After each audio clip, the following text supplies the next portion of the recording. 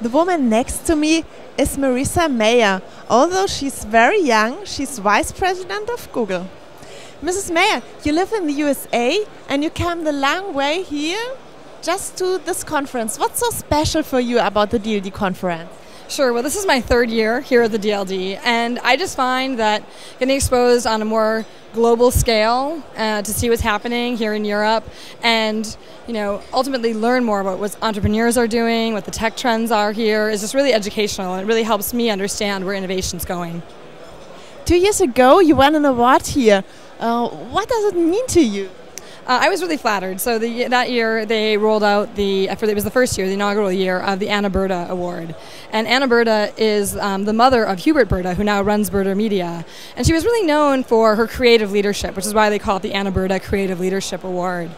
Because she did things like, during the wars where most of the world was in the recession and couldn't afford clothes, she continued to run fashion magazines, but cleverly put patterns to those pieces of fashion in the backs of the magazine so people could make their own clothes at home. And it was those kinds of insights and innovations that inspired them to roll out the award, which is now given to a woman in an innovative space each year. And so I was really, really proud and honored to receive it, because I could only hope to have as much of an impact and create as much innovation as Anna Berta.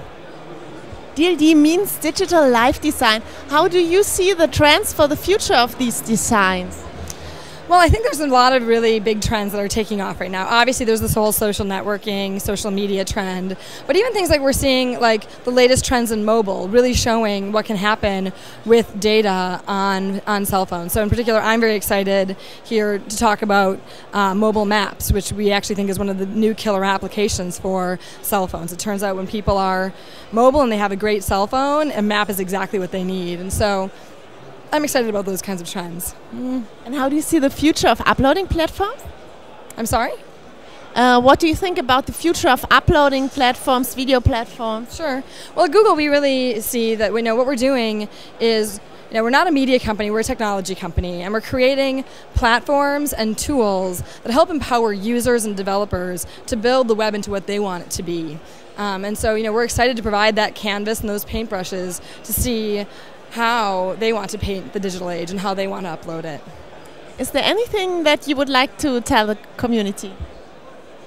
Well, I always want people to participate more, and so keep the YouTube videos coming, keep those uploading, keep blogging, Picasso Web for picture uploading, and also take time to look at things like Google Earth and some of the amazing community activity that we have happening there, and try and participate in it. Thanks a lot. Thanks.